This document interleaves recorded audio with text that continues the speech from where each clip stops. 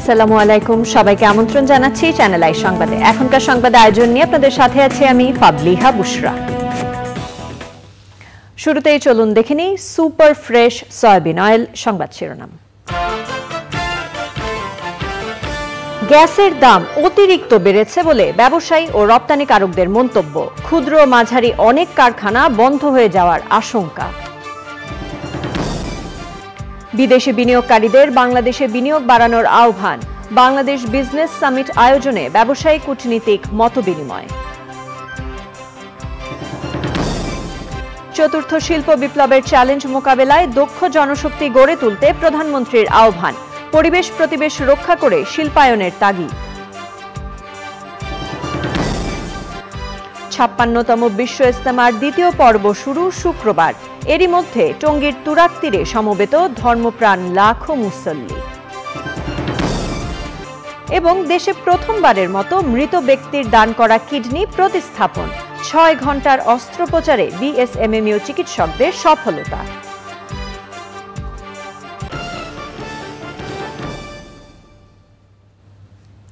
এছাড়াও নিটোল টাটা বিশেষ সংবাদে থাকছে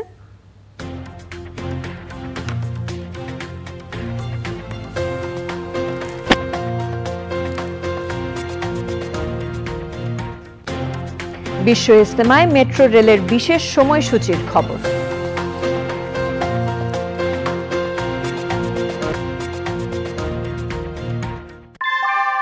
কুয়াশায় সাল ছুঁয়ে পানি আর কত হয়রানি আছে সমাধান। বসত ঘরে লাগাও, আনো আসি। সংবাদ শিরোনামগুলো জানাচ্ছিলাম। এখনকার সংবাদ আয়োজন একই সঙ্গে চ্যানেল আই ইউটিউব চ্যানেল ও ইউটিউবে লাইভ স্ট্রিম হচ্ছে। গ্যাসের দাম বৃদ্ধিকে অতিরিক্ত বলছেন তৈরি পোশাক রপ্তানিকারক ও সংশ্লিষ্ট খাতের ব্যবসায়ীরা। দাম বৃদ্ধিতে অনেক ক্ষুদ্র ও মাঝারি কারখানা বন্ধ হয়ে যাওয়ার আশঙ্কা প্রকাশ করেছেন তারা। গ্যাসের যৌক্তিক দাম বাড়াতে প্রধানমন্ত্রীর কাছে অনুরোধ জানিয়েছেন তারা। মাসরুর শাকিলের রিপোর্ট। আগামী ১ ফেব্রুয়ারি থেকে বড় শিল্প খাতে প্রতি ইউনিট গ্যাসের দাম ১১ টাকা ৯০ পয়সা থেকে বাড়িয়ে ৩০ টাকা করা হয়েছে। বিদ্যুৎ কেন্দ্রগুলোকে গ্যাস কিনতে ইউনিট প্রতি ১৬ টাকার পরিবর্তে এখন দিতে হবে ৩০ টাকা। হোটেল রেস্তোরাঁয় গ্যাসের দামও বাড়ানো হয়েছে। ব্যবসায়ী নেতারা বলছেন, কারখানা ভেদে এখন গ্যাস বাবদ তাদের যে ব্যয় করতে হবে তার পরিমাণ লাভের চেয়ে এত বেশি, যা কোনোভাবেই বহন করতে পারবে না উৎপাদক ও রপ্তানিকারকরা। এটা অস্বাভাবিক বৃদ্ধি এবং এটা আমাদের জন্য একটা অসহনীয় বৃদ্ধি। এই ভারটা আমরা বহন করতে পারবো না। যেমন একটা প্রতিষ্ঠানের উদাহরণ যদি দিই, ৫,৩৯,০০,০০০ টাকা তার গত মাসে বিল হয়েছে, একটা কম্পোজিট নিট ফ্যাক্টরি আমাদের। তো সেখানে এখন তাকে দিতে হবে নতুন রেটে ১৩,৫০,০০,০০০ টাকা। এই যে ৮,১১,০০,০০০ টাকা বা ১০ লক্ষ টাকা অতিরিক্ত তাকে দিতে হবে, বছরে তার প্রায় ১০০ কোটি টাকা অতিরিক্ত দিতে হবে। তাহলে বছরে কি এই প্রতিষ্ঠান কি ১০০ কোটি প্রফিট করছে? কোনোদিনই না, জীবনেও করেনি। তাহলে তার কি হবে? এরকমভাবে প্রত্যেকেরই। কিন্তু শিল্প খাতে যাদের সবচেয়ে বেশি গ্যাস ব্যবহার করতে হয় তার মধ্যে অন্যতম টেক্সটাইল। উৎপাদন খাতের ব্যবসায়ীরাও একমত গ্যাসের দাম বৃদ্ধির এই প্রভাব নিয়ে। ১৬ টাকা থেকে ২৫ টাকা করেছি, এটাও ৫৭-৫৮% মতো আমরা বৃদ্ধি করার জন্য প্রস্তাব দিয়েছি। একই হারে তো করতে পারত। এখন আমাদের এখানে করছে আপনার প্রায় ৮৭%, আর ওখানে প্রায় ১৮৭%, ১৭৯% হয়ে গেছে। এটা তো অ্যাকচুয়ালি ডিফিকাল্ট হয়ে যাবে ইন্ডাস্ট্রিগুলির জন্য। ছোটো ছোটো ইন্ডাস্ট্রিগুলি, যারা ডাইং মিল, অনেক ডাইং মিল আছে, আমাদের টেক্সটাইল সেক্টরটা, তারপরে আমাদের ইভেন আমাদের কনজিউমেবল আইটেম যেগুলি ধরেন চিনি, ভোজ্য তেল, এগুলি তো গ্যাস লাগে। এরা যদি গ্যাস না পায় তাহলে কিন্তু এদের যদি এই প্রাইসে দিতে হয় তাহলে কিন্তু তো কস্ট বেড়ে যাবে, তো নিত্য প্রয়োজনীয় জিনিসপত্রের দামও বেড়ে যাবে, আমাদের টেক্সটাইল এফেক্ট হবে। একটা তো রপ্তানি আছেই। তো রপ্তানি শিল্পকে যদি আমরা বন্ধ করে দিই, তাহলে আয় যদি বন্ধ হয়ে যায়, তাহলে বিদেশে আগামী দিনে আপনি কয়লা আনেন, যে যা কিছু আনেন না কেন আমদানি করেন, সে তো ফরেন কারেন্সিতে আপনি তো আয়ের জায়গাগুলি বন্ধ করা, উৎসগুলি আমার মনে হয় ঠিক হবে না। গ্যাসের দাম বৃদ্ধি পুনর্বিবেচনার জন্য প্রধানমন্ত্রীর কাছে আহ্বান জানিয়েছেন সংশ্লিষ্ট খাতের ব্যবসায়ীরা। Masrur Shakil, channel I, Dhaka. নিম্ন আয়ের মানুষের কাছে ভর্তুকি মূল্যে বিক্রির জন্য সয়াবিন তেল ও মসুর ডাল কিনছে সরকার। সরকারি ক্রয় সংক্রান্ত মন্ত্রিসভা কমিটি বৈঠকে ২৭৪ কোটি টাকা ব্যয়ে ১,২০,০০,০০০ লিটার সয়াবিন তেল ও ৮,০০০ টন মসুর ডাল কেনা সংক্রান্ত আলাদা দুটি প্রস্তাবে অনুমোদন দেওয়া হয়। বৈঠক শেষে ব্রিফিংয়ে মন্ত্রিপরিষদ বিভাগের অতিরিক্ত সচিব জানান, টিসিবির মাধ্যমে বিক্রির জন্য স্থানীয়ভাবে 1,20,00,000 লিটার সয়াবিন তেল কিনবে সরকার। এতে প্রতি লিটার 182 টাকা দরে মোট ব্যয় হবে 220,20,00,000 টাকা। এছাড়াও নিম্ন আয়ের মানুষের মধ্যে বিক্রির জন্য ভারত থেকে 8,000 টন মসুর ডাল কেনার প্রস্তাবও অনুমোদন দেওয়া হয় বৈঠকে। প্রতি কেজি 92 টাকা 46 পয়সা দরে মসুর ডালের জন্য মোট ব্যয় হবে 73,96,00,000।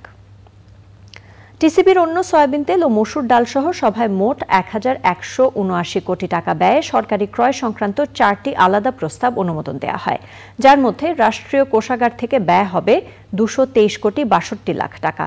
আর উন্নয়ন সহযোগী সংস্থা এডিবি ঋণ হিসেবে দেবে 955,54,00,000 টাকা। স্থানীয়ভাবে সরাসরি ক্রয় পদ্ধতিতে 1,10,00,000 লিটার সয়াবিন তেল ক্রয়ের প্রস্তাব বাস্তবায়নকারী সংস্থা ট্রেডিং কর্পোরেশন অব বাংলাদেশ। মোট ক্রয় মূল্য 220,20,00,000 টাকা। পূর্ব মূল্য ছিল 184.5, বর্তমানে প্রতি লিটার 182 টাকায় বিক্রির প্রস্তাবনা এসছে। চতুর্থ শিল্প বিপ্লবকে সামনে রেখে দক্ষ জনশক্তি গড়ে তোলার আহ্বান জানিয়েছেন প্রধানমন্ত্রী শেখ হাসিনা। বাংলাদেশ বিশ্ববিদ্যালয় পরিষদের স্থায়ী কমিটির সদস্যরা গণভবনে দেখা করতে গেলে প্রধানমন্ত্রী বলেন, উন্নত দেশ গড়তে কৃষি জমি, পরিবেশ, প্রতিবেশ রক্ষা করেই শিল্পায়নের দিকে এগিয়ে যেতে হবে। নীলাদ্রি শেখরের রিপোর্ট। চিকিৎসা, প্রকৌশল, কৃষি, বিশেষায়িত সব মিলে দেশে বর্তমানে 53টি পাবলিক বিশ্ববিদ্যালয় রয়েছে। এই বিশ্ববিদ্যালয়ের উপাচার্যদের সমন্বয়ে গঠন করা বাংলাদেশ বিশ্ববিদ্যালয় পরিষদের কর্তা ব্যক্তিরা গণভবনে সাক্ষাৎ করেন প্রধানমন্ত্রী শেখ হাসিনার সঙ্গে। প্রধানমন্ত্রী শিক্ষার উন্নয়নে বর্তমান সরকারের নেয়া পদক্ষেপগুলো তুলে ধরেন, বৈশ্বিক অর্থনৈতিক পরিস্থিতি সামাল দিতে উদ্যোগী হতে বলেন। আমরা আসলে আমাদের অর্থনীতিটা তো অ্যাগ্রোবেস, কৃষিভিত্তিক, কিন্তু সাথে সাথে আমাদের শিল্পায়নেও যেতে হয়। আমরা শিল্পায়নে যাচ্ছি, কিন্তু একটা পরিকল্পিতভাবে যদি আমি না যাই, আমার ছোট্ট জায়গা, আমার লোক সংখ্যা বেশি, সেটা মাথায় রেখেই আপনারা জানেন যে আমরা 100টা শিল্প অঞ্চল গড়ে তুলছি, যে এর বাইরে কেউ শিল্পায়ন করতে পারবে না। আর সেই সব অঞ্চলে একেবারে প্রতিবেশ রক্ষা থেকে শুরু করে সব ধরনের সার্ভিসের সব সুবিধা আমরা করে দিচ্ছি। দেশি বিদেশি বিনিয়োগগুলি যেন সেখানে হয়, আর আমার কৃষি জমি যেন বেঁচে যায়, সেদিকে আমরা লক্ষ্য রেখেই কাজ করে যাচ্ছি। উন্নত দেশ গড়ার জন্য দক্ষ জনশক্তি গড়ে তোলার দিকে বিশ্ববিদ্যালয়ের শিক্ষকদের নজর দিতে বলেন শেখ হাসিনা। শিল্পক্ষেত্রে পরিবর্তন আসছে বারবার, এই পরিবর্তনে এখন আসছে চতুর্থ শিল্প বিপ্লব। তার উপযোগী আমার মানব সম্পদ গড়ে তুলতে হবে। আজকে আমরা উন্নয়নশীল দেশের মর্যাদা পেয়েছি।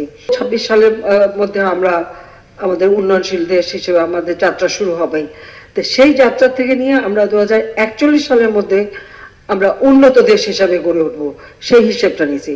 এখন এই চতুর্থ শিল্প বিপ্লবের যে আগমনটা, বার্তাটা আমরা পাচ্ছি, আমাদের এখন থেকে যদি আমাদের জনশক্তি সেইভাবে যদি আমরা দক্ষ জনশক্তি হিসেবে গড়ে না তুলতে পারি, তাহলে ওই জায়গাটা আমরা ধরতে পারবো না।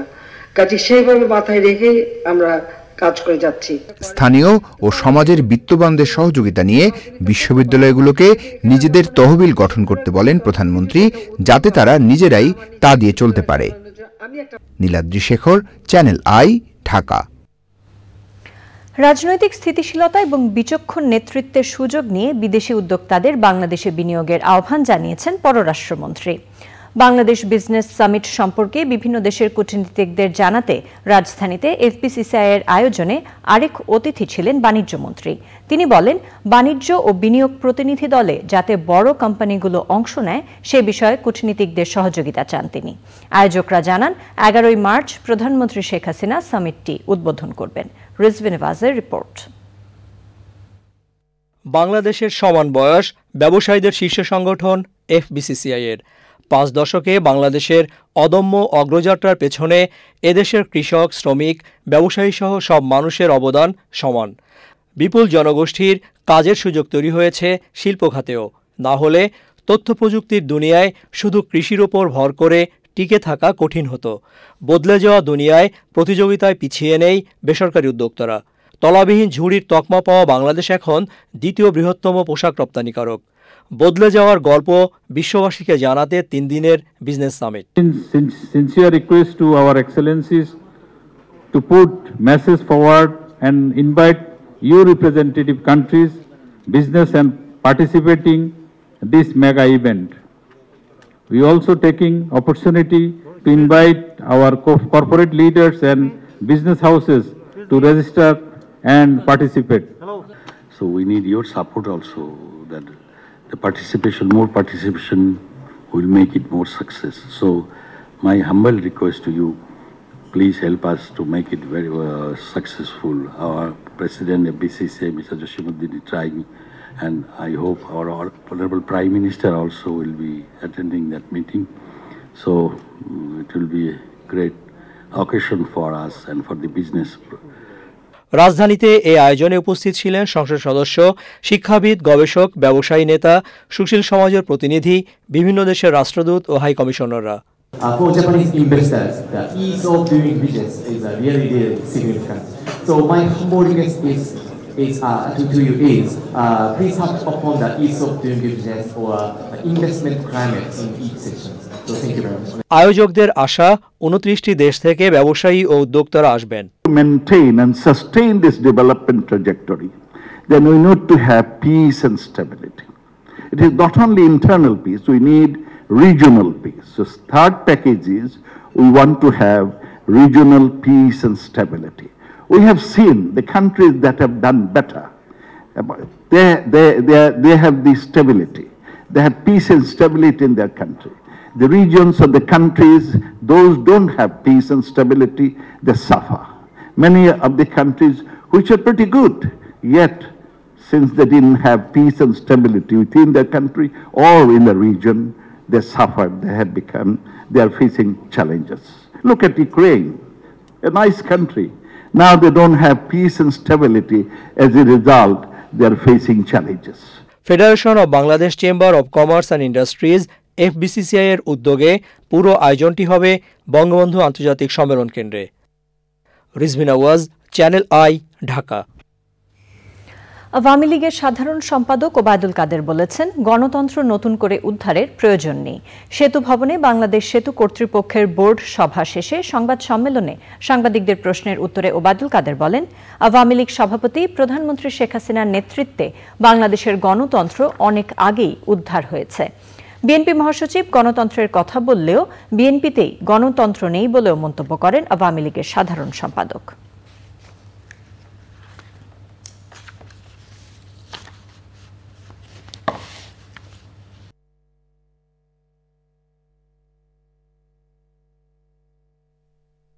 নতুন করে উদ্ধার করার কোনো প্রয়োজন নেই।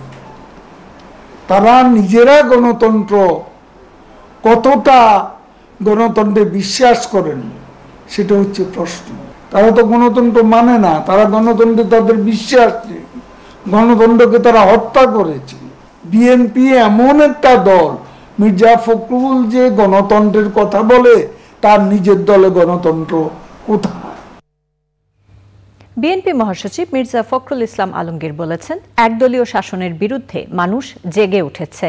গণতন্ত্র পুনরুদ্ধারের আন্দোলনে অবশ্যই জয়ী হবে তারা। বিএনপির প্রতিষ্ঠাতা জিয়াউর রহমানের জন্মবার্ষিকীতে তার কবর জিয়ারত করেন দলের সিনিয়র নেতারা। পরে মির্জা ফখরুল বলেন, জিয়াউর রহমানের আদর্শেই জনগণকে সঙ্গে নিয়ে বিএনপি এগিয়ে যাচ্ছে।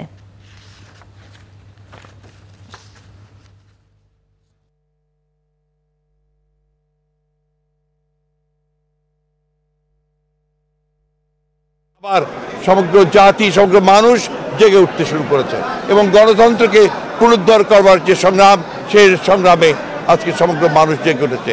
আমরা আশা করি, আমরা বিশ্বাস করি, আজকের এই দিনে আবার নতুন করে শপথ নিয়ে আমরা অতি দ্রুত সমগ্র মানুষকে সংগঠিত করে আমরা এই সংগ্রাম, এই লড়াই, গণতন্ত্রের যে সংগ্রাম, বহুদলীয় গণতন্ত্রকে রক্ষা করবার যে সংগ্রাম, বাংলাদেশকে রক্ষা করবার যে সংগ্রাম, স্বাধীনতার সার্বভৌমত্বকে রক্ষা করবার যে সংগ্রাম, সেই সংগ্রামে আমরা অবশ্যই জয়ী হব। দ্বিতীয় পর্বের বিশ্ব ইজতেমা শুরু হচ্ছে আগামীকাল শুক্রবার। এর মধ্যে মাঠ ভরে গেছে মুসল্লিতে। দ্বিতীয় পর্বেও থাকবে কয়েক স্তরের নিরাপত্তা ব্যবস্থা। এবারও টঙ্গীর তুরাগ তীর থেকে আখেরি মোনাজাত সরাসরি সম্প্রচার করবে চ্যানেল আই।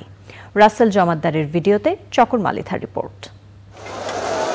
প্রথম পর্বের মতো শীতের তীব্রতা নেই অতটা, আছে মিষ্টি রোদের উষ্ণতা। এর মধ্যে টঙ্গীর তুরাগ তীরে দলে দলে মুসল্লিরা আসছেন বিশ্বাস আর ভালোবাসা নিয়ে। ইজতেমা হচ্ছে পুরো দুনিয়ার মানুষ কিভাবে হেদায়েত পেতে পারে, আল্লাহর কাছে আল্লাহর রাজি করবার জন্য আসছি। পুরো উম্মতের জন্য হেদায়েতের নাজায়েতের উসিলা হয়ে যায়, এই দোয়া করবো আর কি। প্রথম পর্বের মতো দ্বিতীয় পর্বেও আছেন বিদেশি মুসল্লি। বাংলাদেশকে ভালোবাসেন বিদেশি এই মেহমানরা। এ পর্বেও মোতায়েন থাকবে আগের মতোই নিরাপত্তা ব্যবস্থা। তাবলিগ জামাতের দেশ বিদেশের শীর্ষ মুরব্বীরা বৈঠক করে ইজতেমা শুরুর কর্ম পরিকল্পনা ঠিক করেছেন। দ্বিতীয় পর্বের বিশ্ব ইজতেমায় শরিক হতে এরই মধ্যে মাঠে জড়ো হয়েছেন লাখো মুসল্লি। ইতোমধ্যে দেশের বিভিন্ন প্রান্ত থেকে আসা কয়েক লাখ মুসল্লি এই শামিয়ানার নিচে অবস্থান নিয়েছেন। আগামীকাল ফজরের নামাজের পর শুরু হবে বিশ্ব ইজতেমার দ্বিতীয় পর্ব। চকর মালিথা, চ্যানেল আই, বিশ্ব ইজতেমা, টঙ্গী। দেশে প্রথমবারের মতো মৃত ব্যক্তির দান করা কিডনি অন্য ব্যক্তির দেহে সফল প্রতিস্থাপন করা হয়েছে। প্রায় 6 ঘন্টা সময় নিয়ে বিশাল এই কর্মযজ্ঞে সফলতা এনেছেন বঙ্গবন্ধু শেখ মুজিব মেডিকেল বিশ্ববিদ্যালয়ের চিকিৎসকরা। মোস্তফা মল্লিকের রিপোর্ট। সারাহ ইসলাম মাত্র 20 বছর বয়স। দীর্ঘদিন ধরে মস্তিষ্কে টিউমার সহ নানা শারীরিক জটিলতা তার। বিএসএমএমইউতে ভর্তি হওয়ার পর বুধবার সন্ধ্যায় ব্রেন ডেথ ঘোষণা দেয়া হয় সারার। এরপর তার কিডনির সঙ্গে ম্যাচ করতে তথ্য মেলানো হয় কয়েকজন কিডনি রোগীর। এদের মধ্য থেকে 2 জনকে দেয়া হয় জীবন নিভে যাওয়া সারার কিডনি। সংবাদ সম্মেলনে তুলে ধরা হয় বাংলাদেশে প্রথমবারের মতো মৃত ব্যক্তির দান করা কিডনি অন্য ব্যক্তির দেহে প্রতিস্থাপনের নানা দিক। তার দেহ থেকে 2টি কিডনি 2 জন বিকল রোগীর দেহে, যার কিডনি ফেল করেছে, মারা যাবে, তেমন ব্যক্তিকে আমরা দিয়েছি। এই সারার কিডনি দিয়ে তারা বেঁচে থাকবে এবং যত পুণ্য করবে সবই আশা করি এটা সদকায়ে জারিয়া হিসাবে সারার ক্ষেত্রে এটা যোগ হবে। ইম্পর্টেন্ট পার্ট এই অপারেশনের, কারণ সারার তখন কিন্তু সে ভেন্টিলেটেড অবস্থায়, তার দেহ থেকে আমরা দুটো কিডনি সম্পূর্ণভাবে বের করে আনি এবং ওই অবস্থায় আমরা একটা পারফিউশনের ব্যবস্থা করি এবং বের করে এই জটিল অপারেশনটা আল্লাহর কাছে শুকরিয়া যে আমরা সাকসেসফুলি করতে পেরেছি প্রথমবার হিসাবে।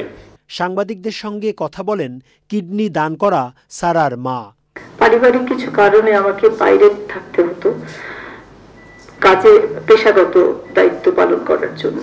সে আমাকে খুব মিস করতো। আমি এখন সেই জন্য সে বোধহয় প্রতিশোধই নিল। এখন আমাকে ও সারা জীবন, আমি যতদিন বেঁচে থাকবো, আমি ওকে প্রতি মুহূর্তে আমি কোনোদিন আমি ভুলবো না। সংবাদ সম্মেলনে জানানো হয় শুধু কিডনি নয়, 2টো চোখও দান করেছে 20 বছরের মেয়েটি। একজনের বিদায়ে নতুন জীবন পেয়েছে আরও 4 জন। মরণোত্তর অঙ্গদানে সারার এই ত্যাগ মানুষের কাছে উদাহরণ হয়ে থাকবে বলেছেন চিকিৎসকরা। Mostafa Mallick, channel I, Dhaka. সংবাদের এই পর্যায়ে সময় হয়ে গেল Ashok Leyland Ifad autos limited বিরতির পর জানিয়ে ফিরব। আগামী মাসেই ক্ষমতা ছাড়ছেন নিউজিল্যান্ডের প্রধানমন্ত্রী জেসিন্ডা আর্ডেন। ধন্যবাদ সবাইকে। পাবলিক বিশ্ববিদ্যালয়ে কমেছে বিদেশি শিক্ষার্থী, আর বেসরকারি বিশ্ববিদ্যালয়ে দেশি শিক্ষার্থী। বিশ্ববিদ্যালয় মঞ্জুরি কমিশন বলছে বিশ্বের সেরা বিশ্ববিদ্যালয়গুলোর তালিকায় পাবলিক বিশ্ববিদ্যালয়ের নাম না থাকায় বিদেশি শিক্ষার্থীদের শিক্ষা গ্রহণে আগ্রহ কমেছে। আর অতিরিক্ত অর্থ আদায় ও শিক্ষার মান নিয়ে প্রশ্ন থাকায় দেশি শিক্ষার্থী কমেছে বেসরকারি বিশ্ববিদ্যালয়। মোস্তফা মল্লিকের রিপোর্ট। দেশে বর্তমানে পাবলিক বিশ্ববিদ্যালয় 50টি আর বেসরকারি বিশ্ববিদ্যালয় 108টি। গত 10 বছরে পাবলিক বিশ্ববিদ্যালয়ে বিদেশি শিক্ষার্থী কমেছে, কিছুটা বেড়েছে বেসরকারি বিশ্ববিদ্যালয়ে। 2012 সালে পাবলিক বিশ্ববিদ্যালয়ে বিদেশি শিক্ষার্থীর সংখ্যা ছিল 525, 2013-তে কমে হয় 326।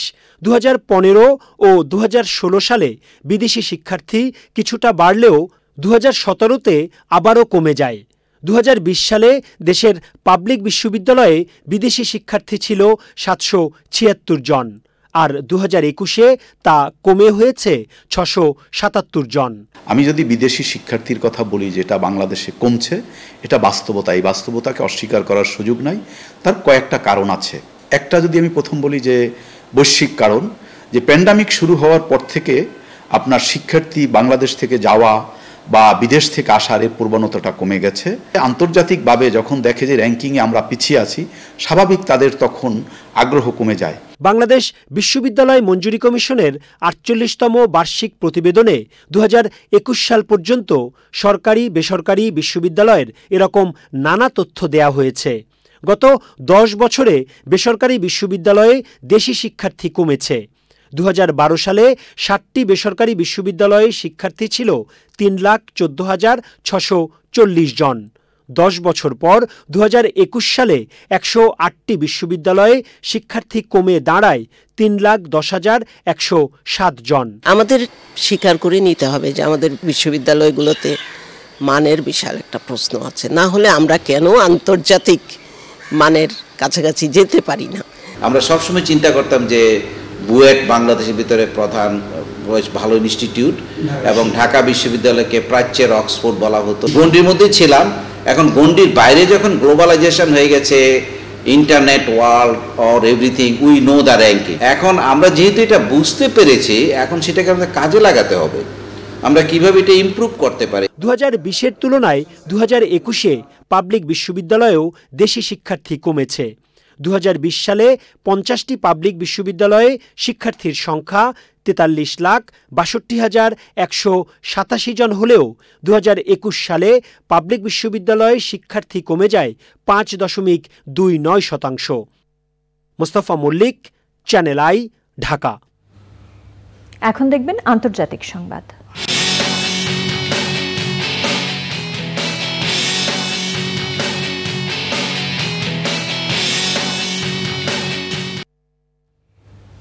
নিউজিল্যান্ডের প্রধানমন্ত্রী জেসিন্ডা আর্ডার্ন পদত্যাগ করার ঘোষণা দিয়েছেন। স্থানীয় সময় বৃহস্পতিবার জেসিন্ডা নিজেই তার পদত্যাগের ঘোষণা দিয়ে বলেন আগামী মাসেই ক্ষমতা থেকে সরে দাঁড়াচ্ছেন তিনি। জেসিন্ডার উত্তরসূরি নির্ধারণে লেবার পার্টিতে ভোট হবে। জেসিন্ডার শেষ কর্মদিবস 7 ফেব্রুয়ারি। 14 অক্টোবর দেশটির পরবর্তী জাতীয় নির্বাচন।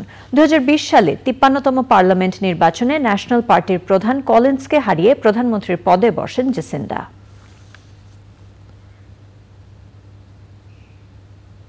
নিটোল টাটা বিশেষ সংবাদ।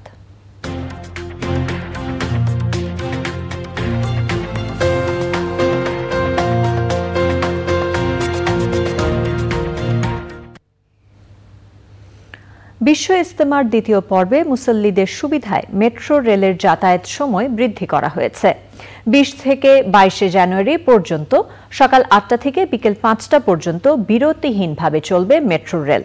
Dhaka mass transit company limited জানিয়েছে, যাত্রীদের চলাচলের সুবিধায় শুধু 22 জানুয়ারি উত্তর ও আগারগাঁও মেট্রো স্টেশনে বিকেল 3টা থেকে রাত 9টা পর্যন্ত এমআরটি পাস বিক্রি বন্ধ থাকবে।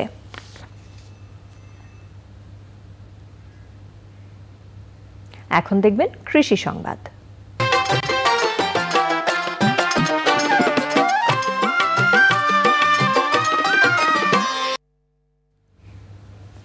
চাঁদপুরে মেঘনা নদীতে অবৈধভাবে নিধন হচ্ছে বেলে পোনা।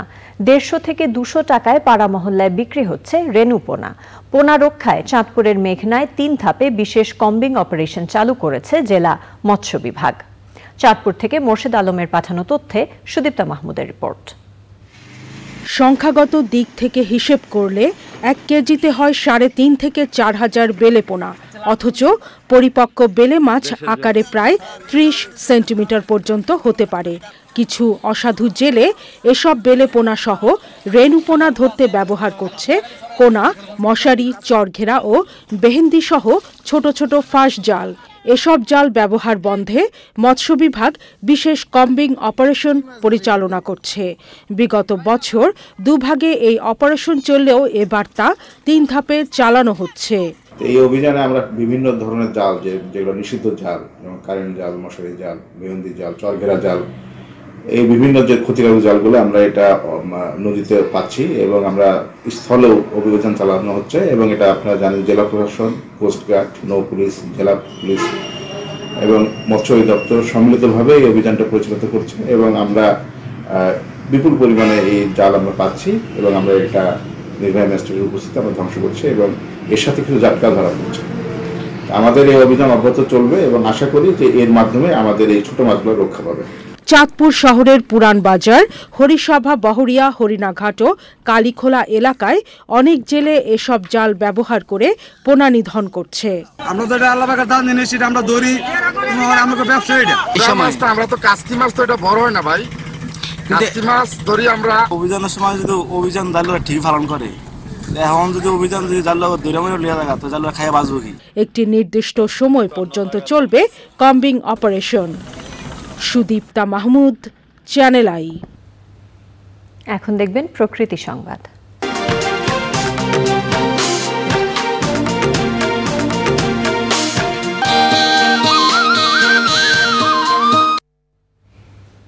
ষড় ঋতুর বাংলাদেশে বৈচিত্র্যময় প্রকৃতি বছর জুড়ে ভিন্ন ভিন্ন রূপ নিয়ে হাজির হয় আমাদের সামনে।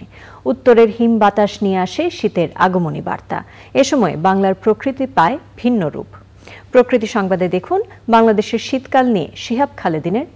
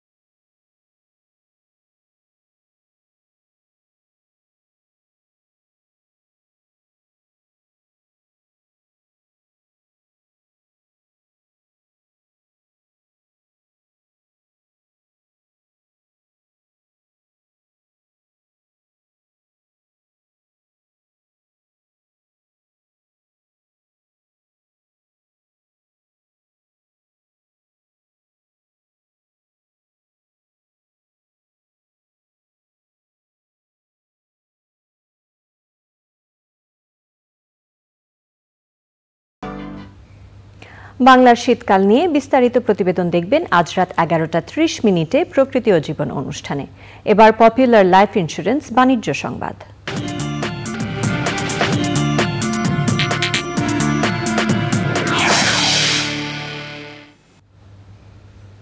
ঢাকা স্টক এক্সচেঞ্জে সপ্তাহের শেষ কার্যদিবসে সূচকে ঊর্ধ্বমুখী প্রবণতা দেখা গেছে, তবে অপরিবর্তিত রয়েছে বেশিরভাগ কোম্পানির শেয়ারের দাম। আগের কার্যদিবসের চেয়ে ডিএসইএক্স সূচক 7 পয়েন্ট বেড়ে 6265 পয়েন্টে দাঁড়িয়েছে। এদিন হাতবদল হয়েছে 360টি কোম্পানির 590 কোটি 67 লাখ টাকার শেয়ার ও মিউচুয়াল ফান্ড, যা আগের কার্যদিবসের চেয়ে 343 কোটি 61 লাখ টাকা কম। এর মধ্যে দাম বেড়েছে 76টির, কমেছে 100টির এবং অপরিবর্তিত রয়েছে 184টি কোম্পানির শেয়ারের দাম। আবারও সময় হয়ে গেল Ashok Leyland Ifad autos limited বিরতির পর খেলার খবরে জানিয়ে ফিরব। মেসি, এমবাপ্পে ও নেইমারের পিএসজির বিপক্ষে রাতে ফুটবল মহাযুদ্ধে রোনালদো।